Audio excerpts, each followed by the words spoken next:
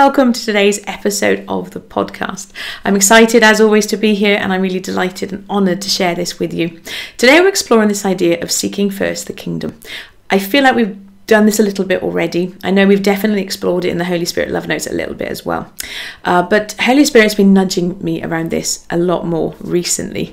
In particular, this idea that we're told we shouldn't worry. Don't worry about this thing and that thing. Don't worry about what you need. Don't worry about your clothes. Don't worry about your food. Don't worry about all the day-to-day stuff. Jesus said instead, seek first the kingdom. There is a whisper that we can very easily hear when we read this. It almost feels like we're being told that we're not meant to worry about those things. So does that mean that those things are too small and too inconsequential to God, that we shouldn't worry with those things?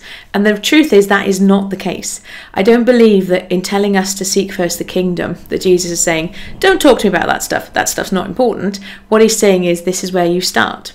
So what if, instead of thinking that this whole section about not worrying, what if it's not about saying all of these things that you need, don't talk to God about it? What if instead, if seek first the kingdom is actually, do you know what, step into life with me, step into conversation with me, and then let's explore all these things that you need? What if that was what that was really about? And what might that look like in the reality of day-to-day life? That's where we're going to start with this conversation today, and we're going to see where Holy Spirit leads from there. But one of the things, the reminder that keeps coming up, and I did try and quickly find the Bible verse before we got started, and I failed to do so, quite candidly, because I was rushing. I had a delightful opportunity this morning, at the time of recording, to meet a new friend in town for coffee, and it was wonderful, and we were chatting about so many things, and I looked at the time and like, oh my word, it's 11:30, I need to get cracking. And so I haven't found the Bible verse yet, but there is a verse where John the Baptist says something along the lines of the kingdom of heaven is near. Now you might remember that the kingdom of God, kingdom of heaven, those phrases are used interchangeably depending upon which gospel you're reading. Matthew in particular, if I remember correctly, tends to talk about kingdom of heaven, and so it was a Jewish view of things, whereas kingdom of God was looked from Luke as a Gentile. He would use that sort of language, or it might be the other way around, but they can be used interchangeably. And so one of the thoughts that keeps popping in my mind is actually, what if the kingdom of God, because if John said kingdom of God is near as Jesus was approaching him, and so actually what if we're looking to know what it means to seek first the kingdom, what does that really mean? What if it's about seeking first Jesus, relationship, conversation? And so that was where my mind was going with some of this stuff. And it reminded me actually, my maternal grandmother, in her one of it wasn't her dying words, but in the days leading up to her death. So she, the August before she died in the December, in the August of the year that she died, and I don't know why we're going here, but we are, in the August of the year that she died, she was finally admitted to a hospital for an operation, which they told her would be a little bit potentially risky because she left it quite late in her life to get this operation done, and it was successful enough, but she never really got better from there. And humanly speaking, she was at her absolute lowest point, riddled with infection, really struggling with day-to-day life, really low, if you like. But actually, from a heavenly perspective, she was at her most glorious. She was the most Christ-like I ever knew her. And myself and one of my sisters, Philippa, who I know some of you here live with me know because you've met her via this podcast. Philippa and I, one evening when we were visiting her, she was lying in her hospital bed and she was looking up, and some of the things that she was saying, and she was singing, it was like she was singing with heaven. It was amazing. And then she said to us, no matter what else you do, remember, live every day with Jesus. Now, like I say, it wasn't her dying words. She then, it felt like the final goodbye in that moment, and so much so that we went back and my mum rang up my auntie, her other daughter, who lived far away, and said, you need to come, I think this is it. She then did rally, and she kept going for a little while afterwards, but it was, in my mind, they were her final words. It was the pinnacle of her becoming most Jesus like she could, and she left us with that reminder: whatever else you do, live every day with Jesus. And I forgot I misquoted her initially because I felt nudged to share some of this story at her funeral. And I was talking to Philippa about it. I said, remind me exactly what Nanny said. Live every day for Jesus. No, says Philippa. She said, live every day with Jesus. And there's a massive distinction there. Because we, in the Christian circles, depending on what kind of church environment you might go to, we have this sense of duty, all these things that we need to do for God, and like a list of stuff. And actually the reminder was, no, this is not about doing things for God, this is doing things with God. And it ties into this reminder, seeking first the kingdom, seeking first Jesus. Go in to him with those conversations and what do you think about this and what do you think about that? Because God knows all the other stuff that we need as well. We can't walk around, we definitely explored this before, because what I'm about to say, I can hear myself saying it. We're not able to walk around naked. Oh, I wouldn't want to, it's very cold and windy here.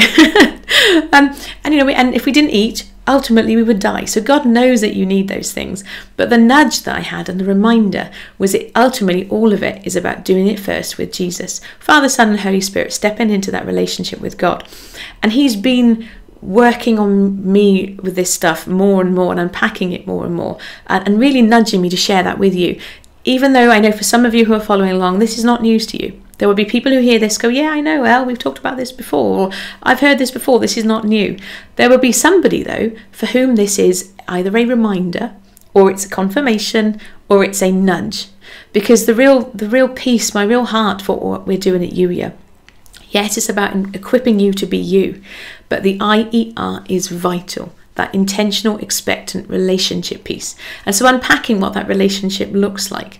You know, a human relationship is about conversation. What do you think about this? What should we do about that? Ooh, what's your heart for this? What's your heart for that? Conversation. And our relationship with God should be no different. And yes, I know I just said should. And yes, I know I usually don't like shoulds. But take this as a good one, a good should. Well, that's hard to say. But really, that it's about expecting to hear from God because God loves you and he's been loving on you since before you were ever born. And so the reminder again, it's not about not talking to God about all of those things. It's about going, okay, let's do this. This is my how I step into this day is with you. Now, show me your heart. Show me what these things look like from your perspective. And that actually shifts things in a really big way.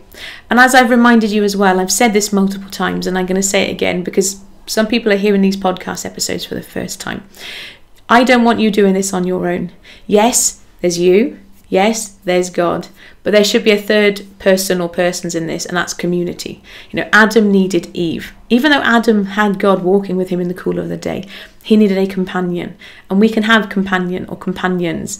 And that's what the Itchy Soul Playground is really like. It's about giving you that safe space so you can walk this out. You know, get more and more deliberate. And if you're not sure who you are, how God made you to be, or if you need encouragement to keep on being who he made you to be. Because sometimes not everybody around us likes us being us. Sometimes we're too much, or too this, or too that, or, you know, because people are different to us.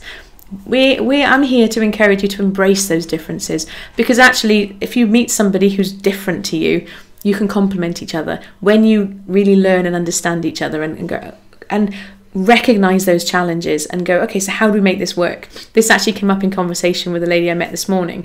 You meet people who are very different to you and it can bump up against stuff. Okay, let's recognize that. The enemy would love nothing more than to create division and have you focus on all the ways that you don't get along, or all the ways that things you don't have in common, and the way that that person doesn't do things the way that you do them, and vice versa. But we're all on the same side, you know, we're all on the side of love. We're all here wanting to step forward and represent God to this world that needs it. So how do we do that? We do that by, okay, show me this person from your perspective. Show me how we embrace the differences and make this work. But it all starts by seeking first Jesus, seeking first the kingdom, aligning our hearts and going, okay, you have my heart, God. Show me what this looks like. That's the reminder today. Your plaything, if you want one, if you've never ever had a conversation with God before, you know, I would encourage you, pull out your pen, ask him a question, listen for the answer. Intentional, expectant relationship. He's talking to you all the time. He wants to hear from you, and he wants you to hear from him as well. So try it out. And of course, if you'd like some support, if you don't have community, uea.com/join is where you can find out more about the playground and join us. I shall see you next time. Take care. Bye-bye.